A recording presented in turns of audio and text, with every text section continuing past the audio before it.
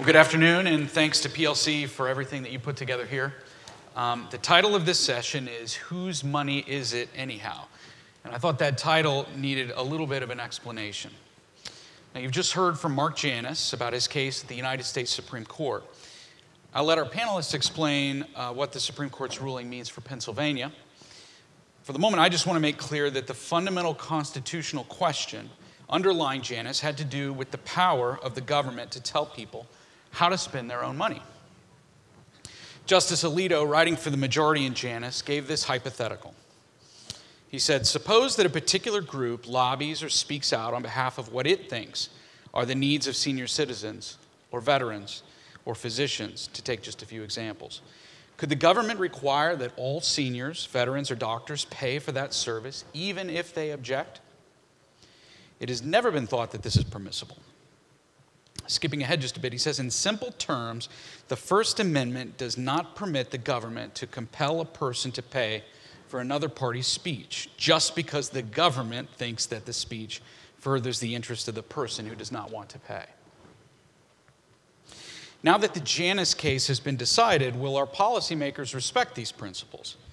And in what new contexts will this country battle over the meaning of the First Amendment?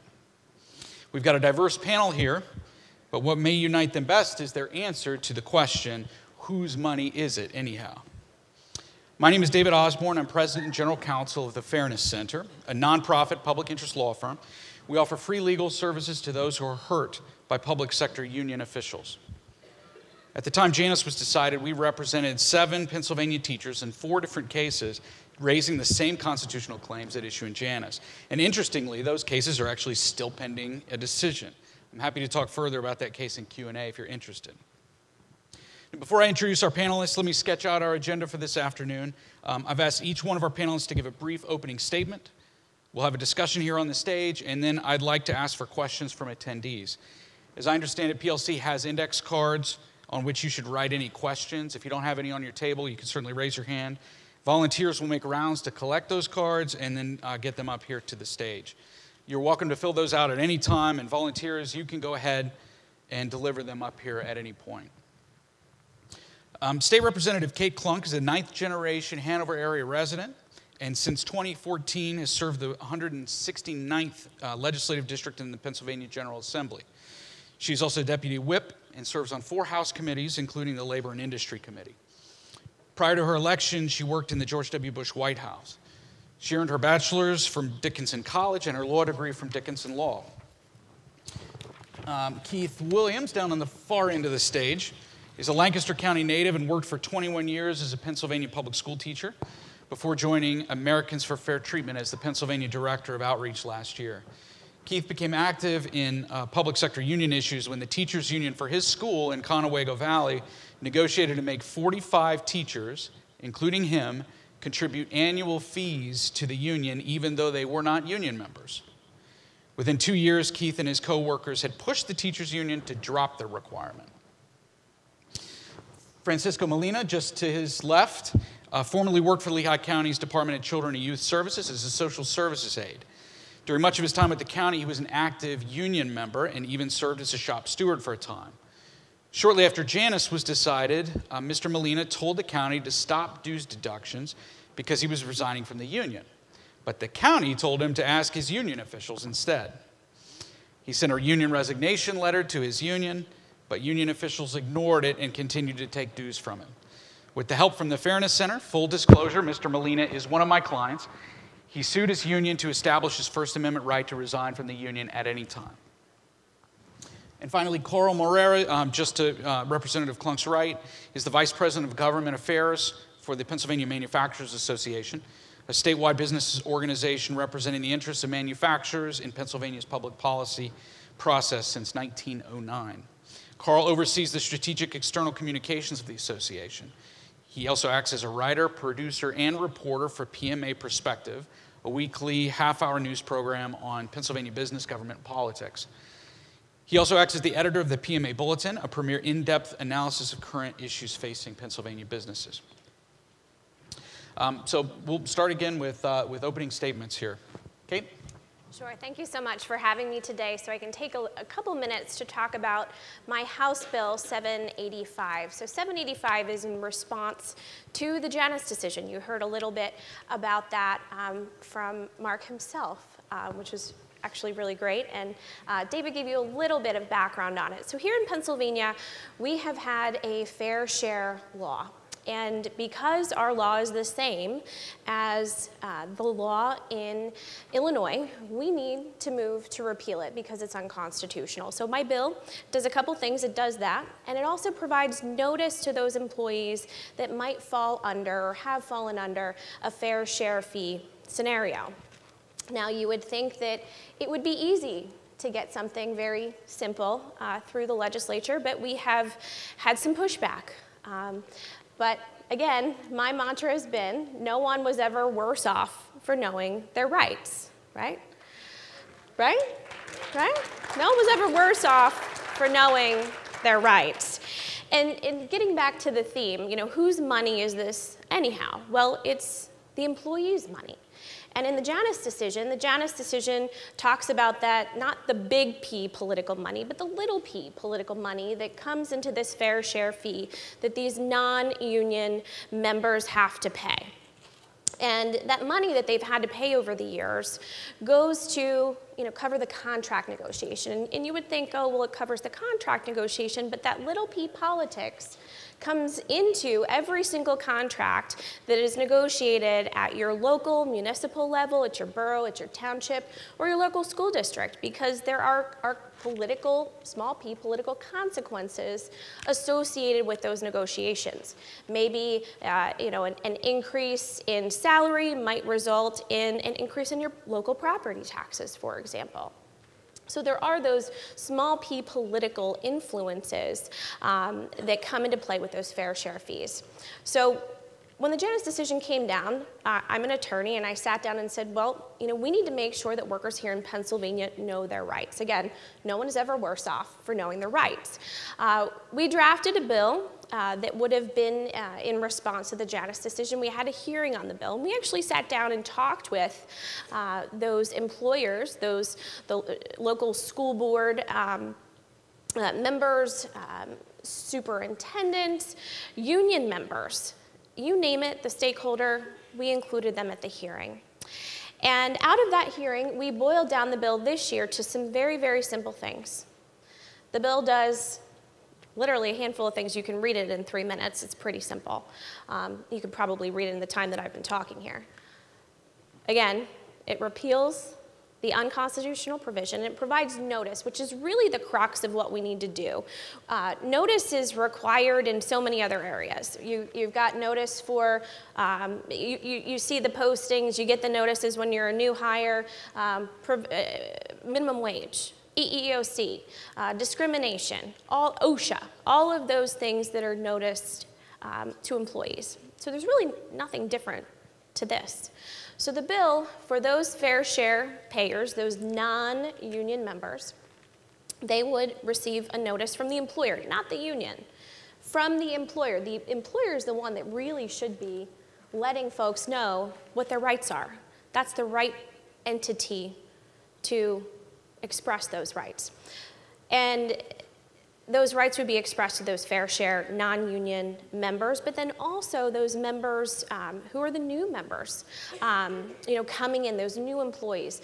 These employees need to know that they should not be compelled to hand over this money to the union without their affirmative consent. If they believe that they are, in fact, you know, getting a good deal in handing over their money for contract negotiations or whatever it is that the union does, they should, you know, make that decision for themselves. And they should know that their employment is not, it's not required for them to hand over that money as a condition of employment. So that's really what the bill does. It's very, very simple. But, you know, it's something that I wish all of you guys would take a minute, read the bill. Again, it's pretty quick. And after today, after our discussion today, if you really are truly passionate about this issue, which I think you should be, there's an opportunity for you to get involved. One way, if you want to let your legislator know that you are supportive of House Bill 785, there are some pamphlets on each of the tables, and you can text workers to 52886. And you can send that message right to your state representative, your senator, and let them know that you're supportive of letting workers know their rights. So, thank you.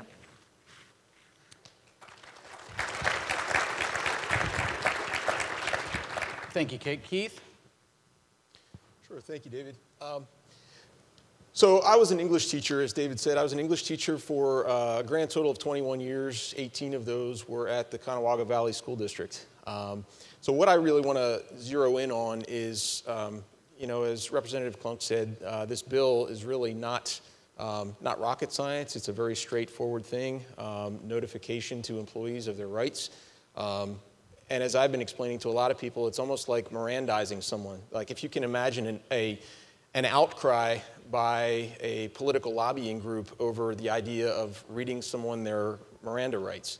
It's really a consumer protection bill, and the consumer in this case being the public sector employee who was presented with the idea of union membership.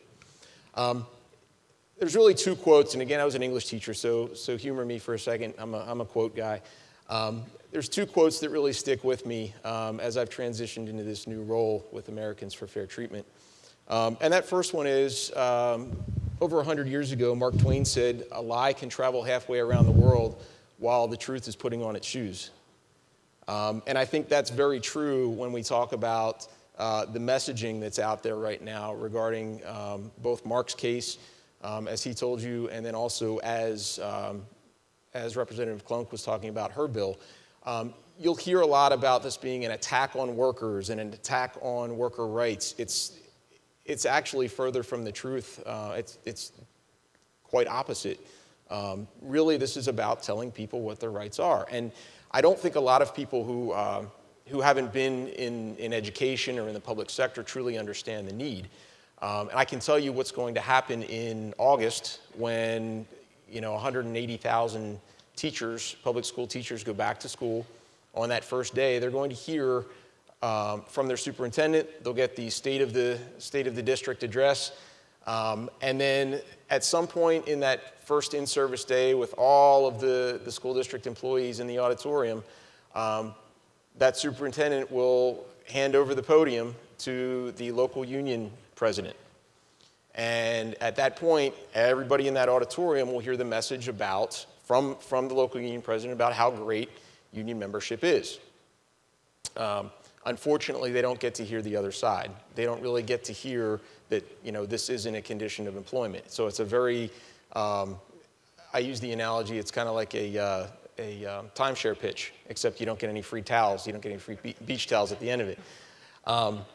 So that's really, I guess, the context of the need. And I think it's important to note, too, as we're talking to teachers and doing a lot of outreach, that it's very easy to fall into the trap, and I think this is something that the teachers' unions have done very well with, to equate teachers with the union.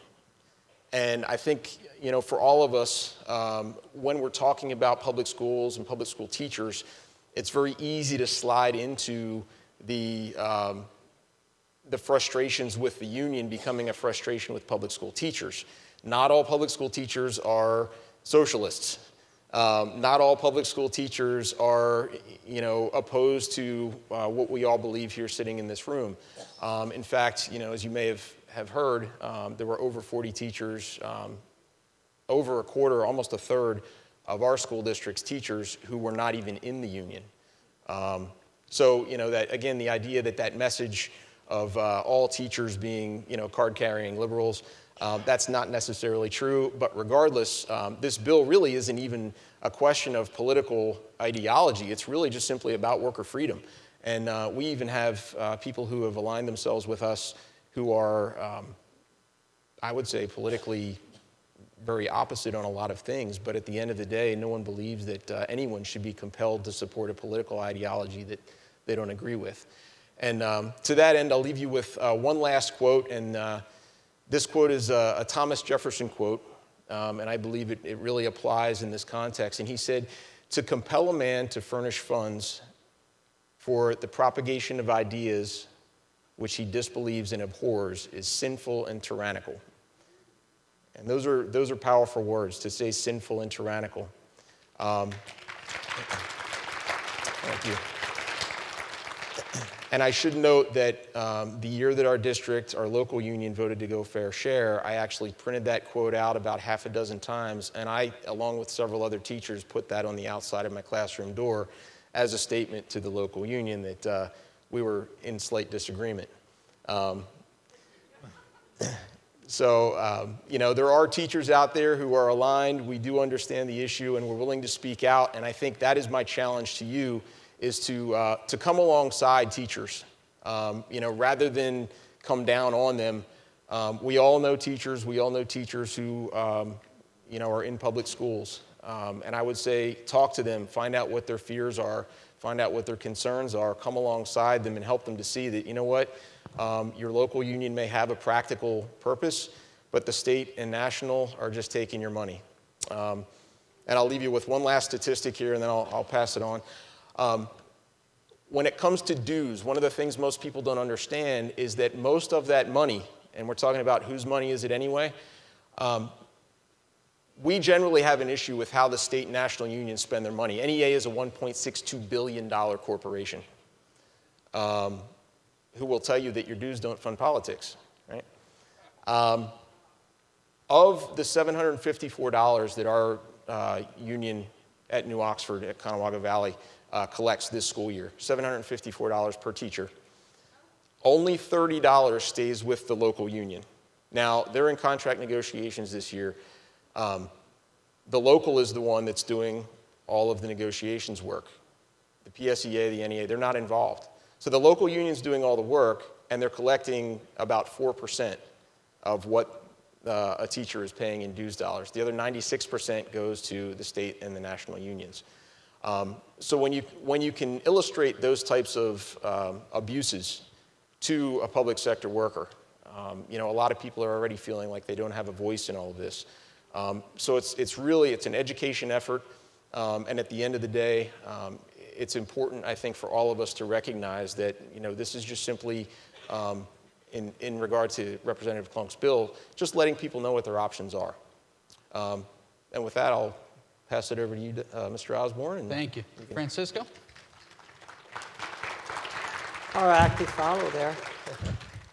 Hi, I'm from the public sector, and so this issue is very personal to me.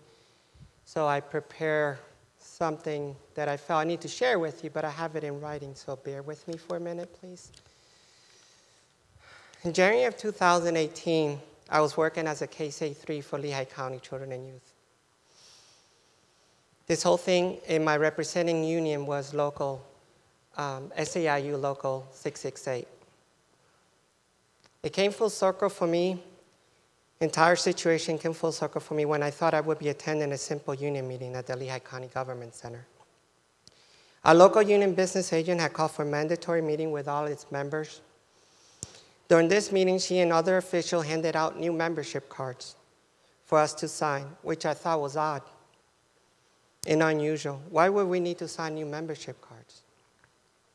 So I asked the business agent who was leading the meeting, and she told us that the old ones were invalid, and the new ones would be litigation-proof post a possible unfavorable Janus ruling.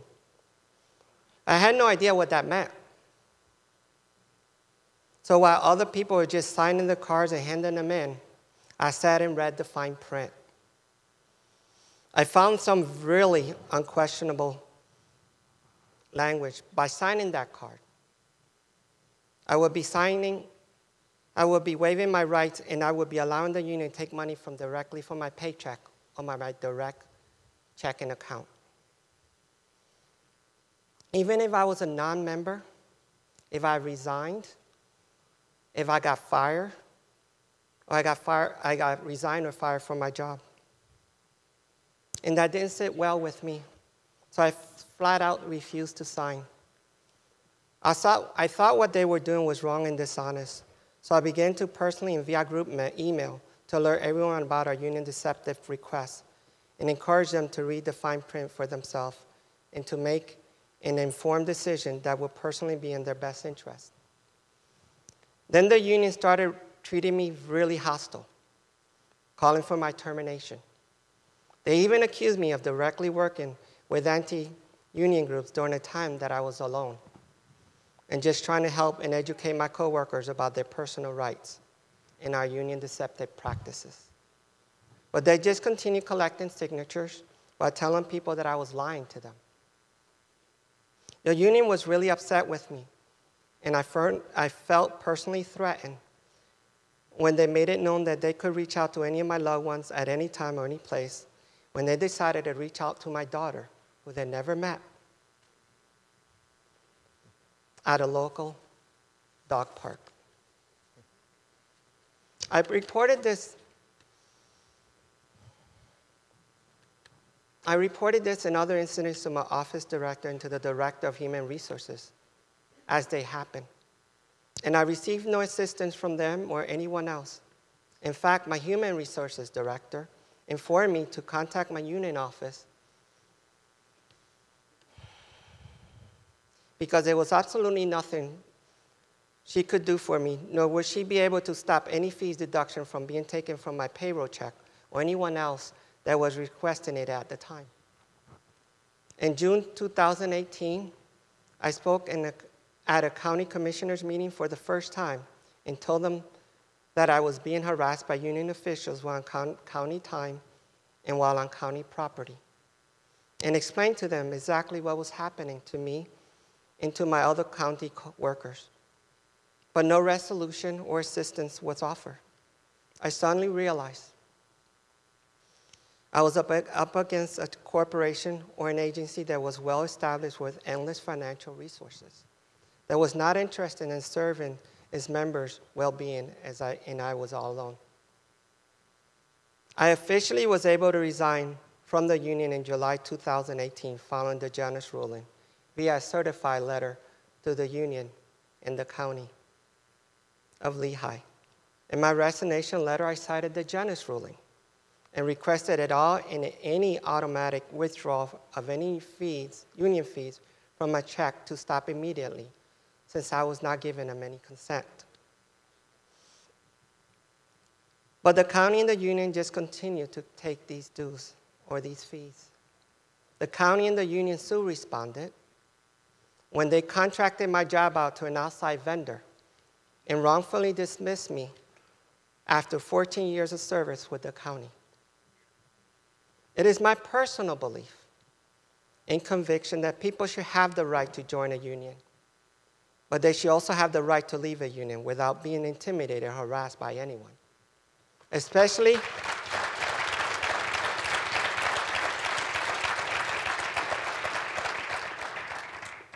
if that union isn't acting in their best interest. The Janus ruling was not intended to end or destroy the public sector unions. It was about having the ability to choose. The Janus ruling should have been a wake-up call for the unions to do a better job and become transparent with its members. And I hope that as a result of members speaking out about concerns that negatively affected them pre and post the Janus ruling, that one day they will be able to reach this goal. Thank you.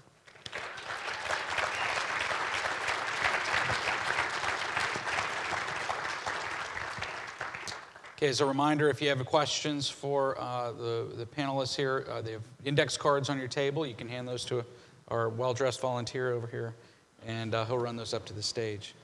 Carl.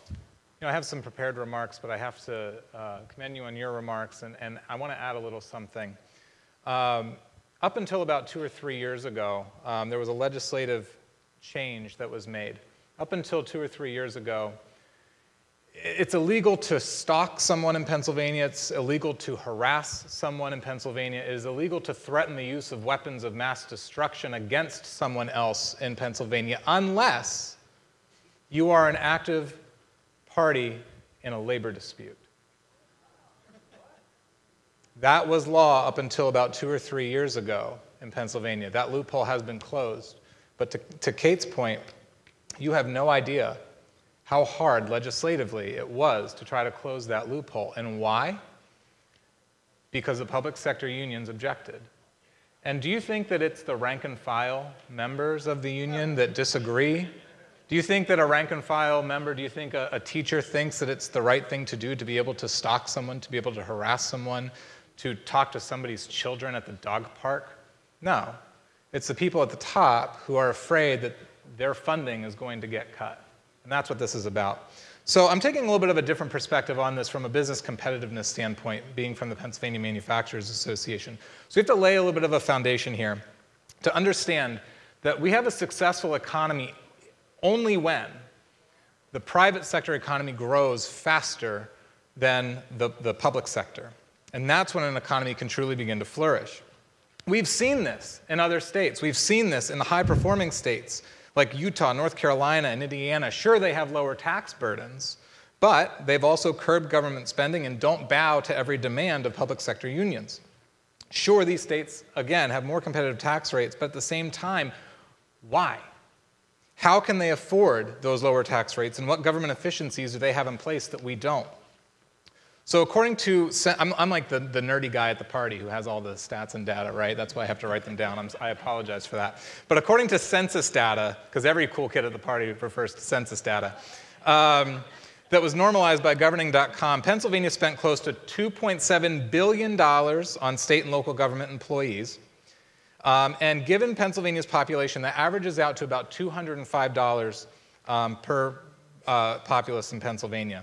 In Utah, that same number is $180. In Indiana, it's $167. I'm sorry, it's 180 in Indiana, it's 167 in Arizona, one of the top-ranked states, one of the highest-performing states for attracting new business investment.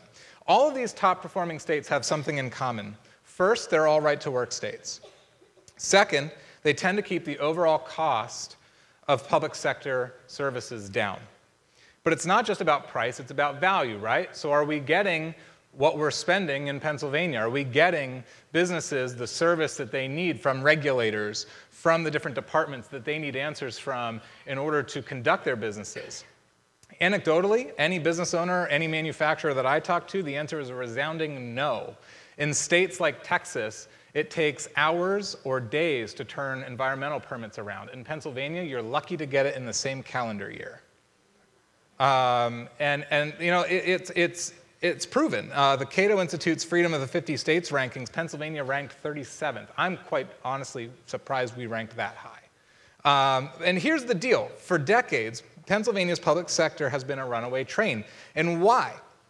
Because of the power that the public sector unions have grown and manifested to the point that they are now they're stonewalling, they're firewalling meaningful government reforms. It has a trickle-down effect, empowering unions across all sectors of the economy. Pennsylvania is well above the national median when it comes to an overall unionized workforce. According to the U.S. Department of Labor, again, being the cool kid at the party, 13.4% of our workforce is unionized.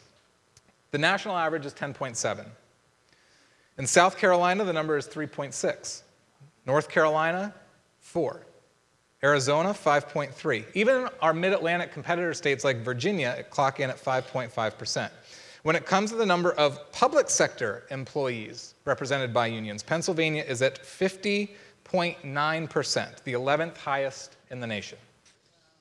Only states like New York, New Jersey, and Connecticut are higher, and quite honestly, they do not have economies that I would like to emulate. Why is this a big deal? Because even the union activists will proudly admit that the presence of unions and unionized workers will artificially raise wages and ultimately the price tag of doing business. And that price tag of doing business is what we focus on from a competitiveness differential.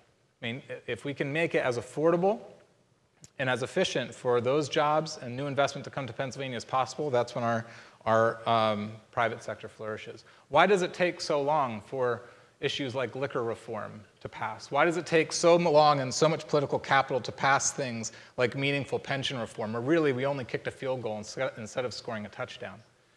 It's because the public sector unions object. We can't even get reforms to get the state from subsidizing the cost of collecting union PAC dollars when it's a common sense, politically popular reform. And why? Because the public sector unions objected. You quoted some really noble people. I'm about to quote somebody who I think is noble in the late ESPN anchor Stuart Scott, who said, don't hate the player, hate the game.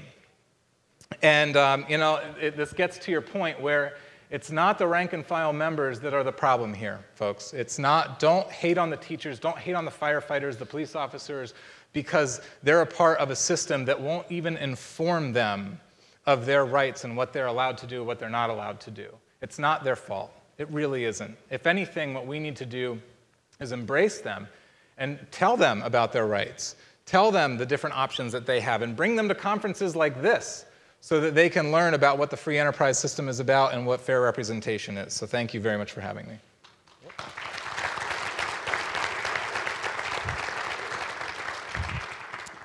Thanks, all.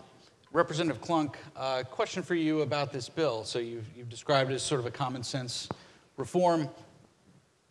Why and from where is the opposition coming? So you would think, again, it's a pretty simple, I've heard it called vanilla, basic, by some other members who have been trying to talk to other members to get them on board. Really, truly, it's the stronghold of these public sector unions. And interestingly enough, I've gone out and I've talked with my friends and family members who are teachers, who might work for our local municipalities, who are state employees. And when I explain it to them, they get it because they truly want to know their rights. They don't see anything wrong with the bill. But unions, for whatever reason, they see something wrong with it. And it's just baffling to me because these unions are all about protecting worker rights, right? That's essentially why they were all founded. And now we have an opportunity to stand up as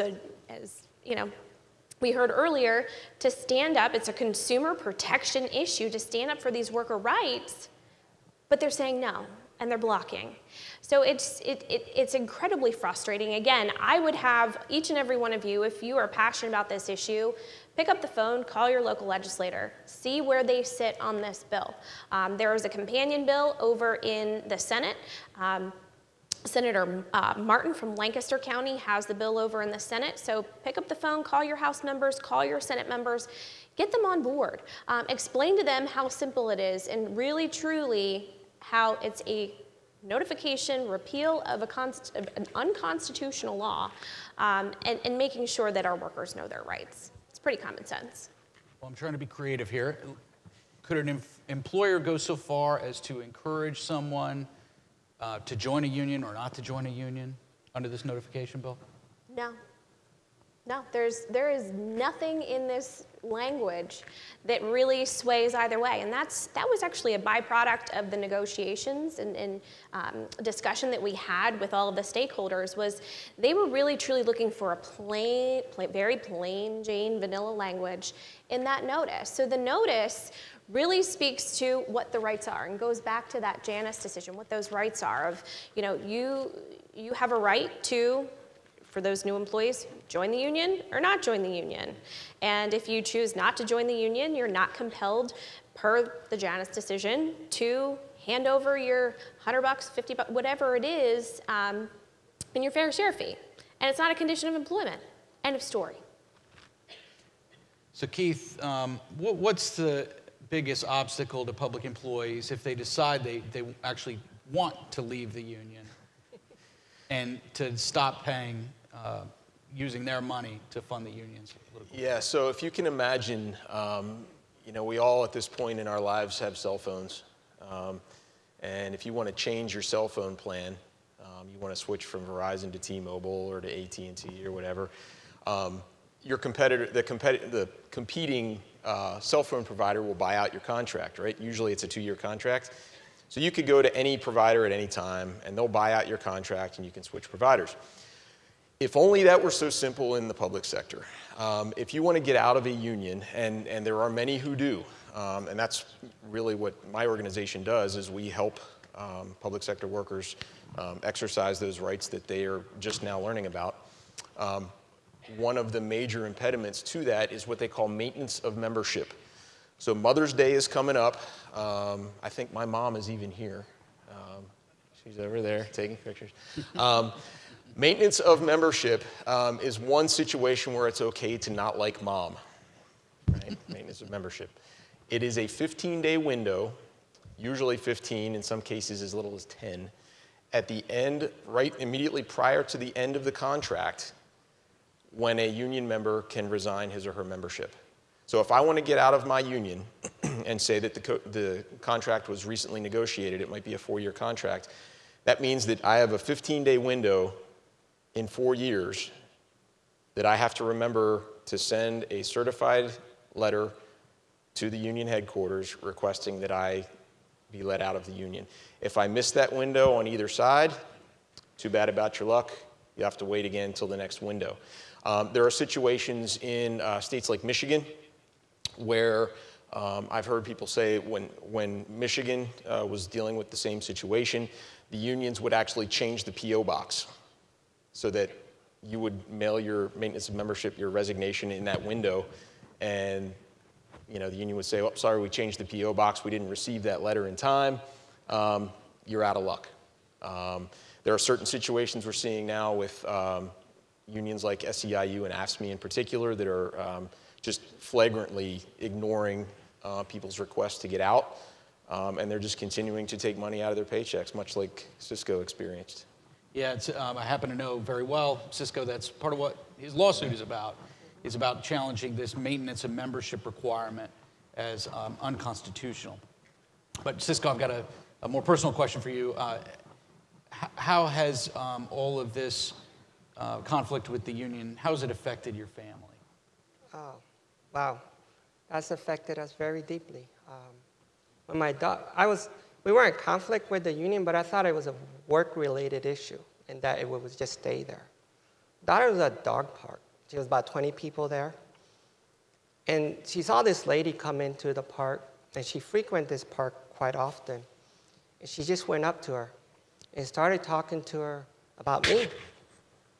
And she's like, you're talking about my dad. Oh, you know Cisco. So she let her know all the things that she was talking about, that she was, she confirmed that it was her.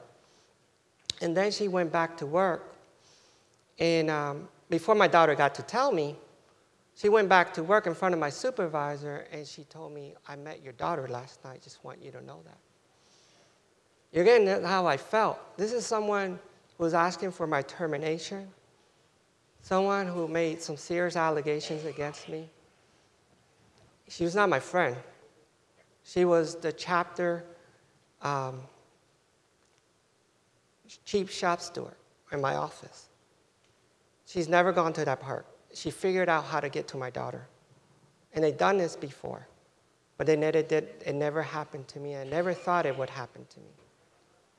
We were driving around, and we would look behind the mirror to make sure that no one else was following him. But for me, even emotionally and pressure, look, I came from a very abusive home. Working with kids, I made a real connection with them. I was in a boys' home when I was little. This is my passion. I can relate to these kids. I helped a lot of kids for 14 years.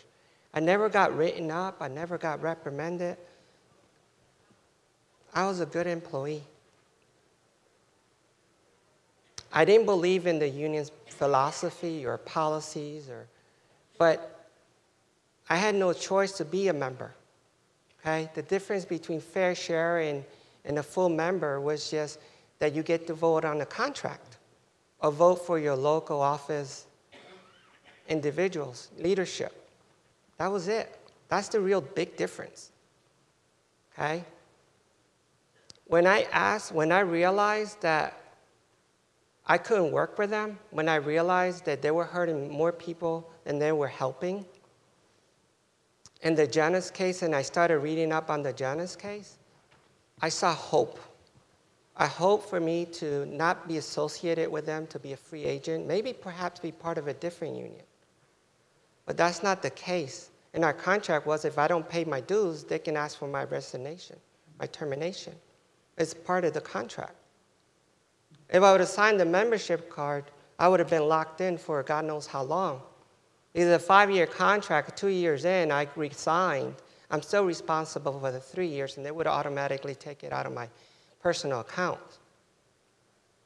If I would have been fired, like I said, if I would have resigned, or just a simple non-member, I'm still responsible for that dues. And if I would have missed the window, like he said, it would have rolled over to the next 4 or 5 years. And that's not okay. So when I alerted the membership to this concern, I suddenly was like someone with leopard or something. Well, that's a good way to transition to a next question. Carl, you mentioned to me at one point that you think some of these reforms could actually make unions better. Yeah, absolutely. How's that? I want unions to earn their members the same way that businesses earn their customers, the same way that associations get their members. And you don't do that by stalking, intimidating, harassing your members or your paying customers. That's not how you would, those are not good business practices, folks.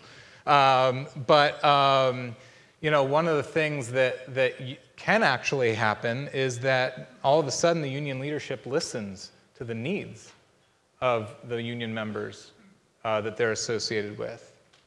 And it allows for those rank and file members to hold their leaders accountable, to make sure that they're pressing for things, whether it be advocacy, whether it be legislation, that actually benefits them, not just the folks at the top.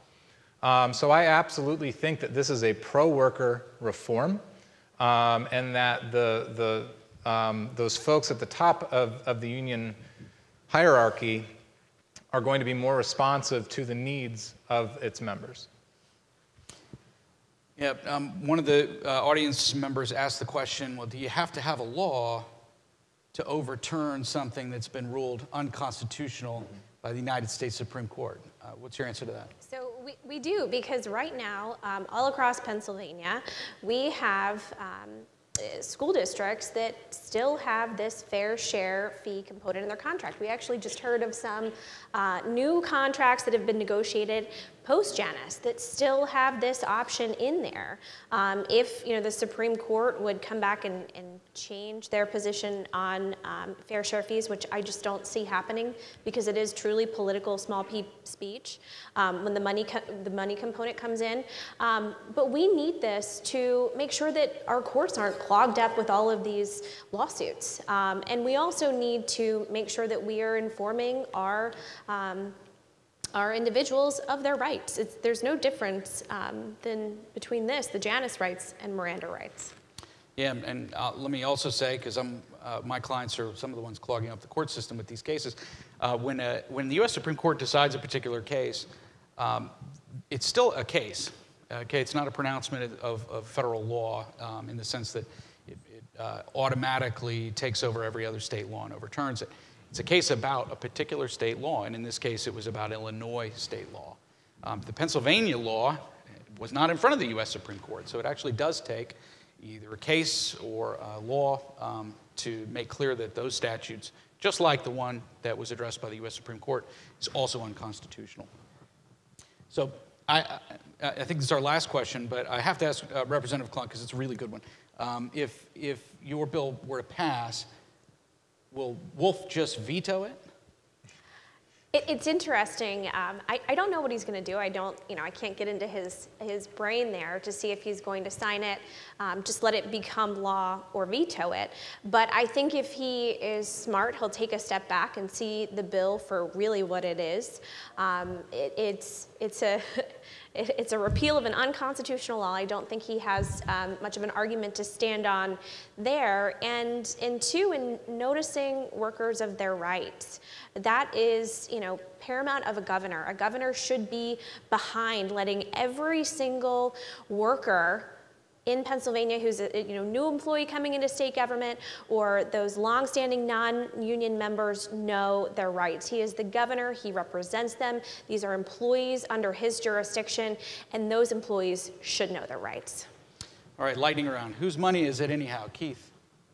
Ours. Mr. Molina. It is ours. Carl. Yours. It's yours, the employees. Yep. Thanks. Yep.